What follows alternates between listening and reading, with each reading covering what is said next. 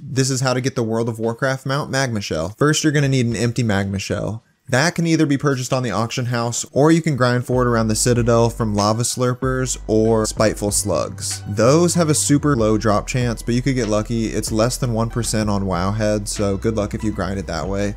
Otherwise, mine was like 5k gold on the auction house. Next, go to this location on the map and wait for an empowered snail to show up in the lava pool.